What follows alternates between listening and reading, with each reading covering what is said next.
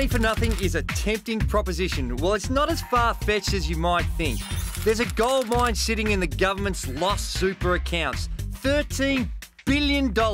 And how good's this? Some of it could be yours. That huge stockpile is made up of small amounts after people move jobs and forget their employer made super contributions on their behalf. And it's easy to find out if some of it's yours. Simply go to the Australian Taxation Office's Super Seeker tool on their website and follow the prompts. For more information, visit guidetothegoodlife.com.au.